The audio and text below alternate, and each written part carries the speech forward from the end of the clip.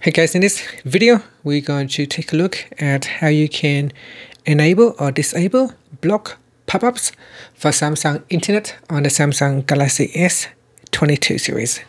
First, tap on the home button to go back to the home screen, and from the home screen open up the Samsung Internet app. Next, we go down and tap on the menu key at the bottom. From the pop-up menu, tap on Settings. In Settings, swipe up to go down to the Privacy section and tap on Browsing Privacy Dashboard. In here, swipe up to go down and tap on Block Pop-up. So tap on the toggle button to switch it off or turn it on. Now you can tap on the left-hand side panel to get some more information.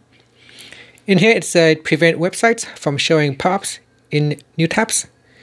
If there are any attempt to open up a pop-ups, it will show in the list right here in your browsing history. And that's it. Finally, you can tap on the back key to go back to the web page, or tap on the home button to go back to the home screen. Thank you for watching this video. Please subscribe to my channel for more videos.